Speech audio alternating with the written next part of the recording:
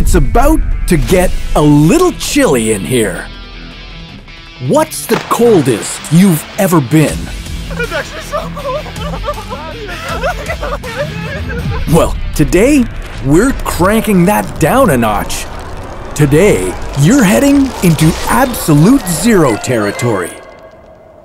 Is absolute zero really colder than outer space?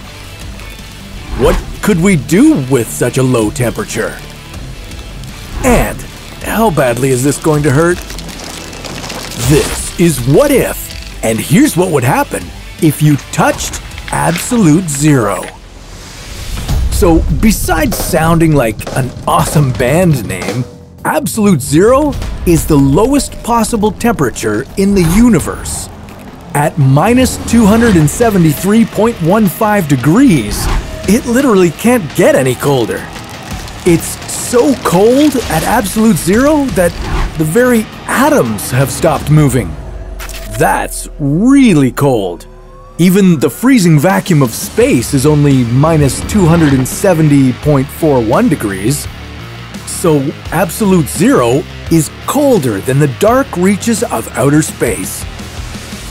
And today, you get to be our guinea pig and touch something cooled down to absolute zero. I know, right? What an amazing opportunity. Now, let's say we froze a small piece of metal down to absolute zero temperature. Would you mind picking that up for us? As you pick up the piece of metal, you'll find that it's absorbing all the heat from your hand. Your hand is covered in moisture, which is being robbed of all its heat, and it begins to freeze once the temperature drops below zero. Okay, you can let go of the metal now. Oh, you can?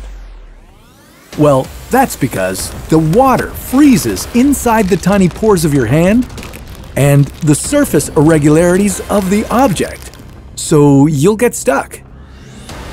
Think of it like when you lick a flagpole in winter, but a lot more painful. And if you try to remove the piece of metal, the flesh of your hand will rip off with it. No, Kelly Clarkson!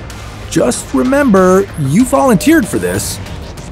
Next, blood vessels near your skin will begin to constrict.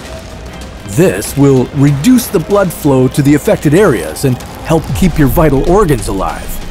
It's like your body puts up a roadblock. The problem is, this lack of blood supply and oxygen to your skin can cause damage to your cells.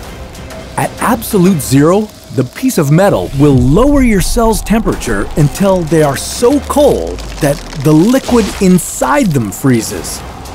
This would create sharp ice crystals and damage the structure of your skin cells. And brace yourself, it gets worse.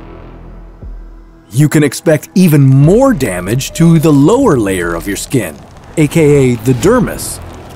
Not to mention all the damage to your hand's muscles and tendons.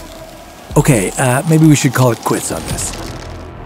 Well, because you were such a go-getter, you decided to hold on to the absolute zero metal as long as you could, and as a result, you've got 4th degree cryogenic burns on your hand. This will eventually lead to gangrene and extensive necrosis. Do not Google that, trust me. With your injuries, there's only one way to save you: amputation. So, besides maiming you, what could we actually do with absolute zero? Well, hopefully, the study of absolute zero temperature will lead to discoveries in cryogenic research. The field of cryonics seeks to preserve whole human bodies at ultra-low temperatures, around minus 196 degrees.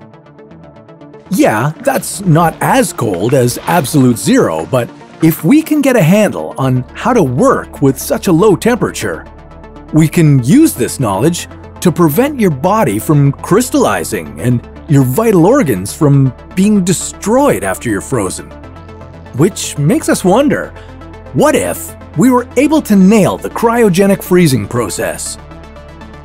What if everyone on Earth froze for 1,000 years?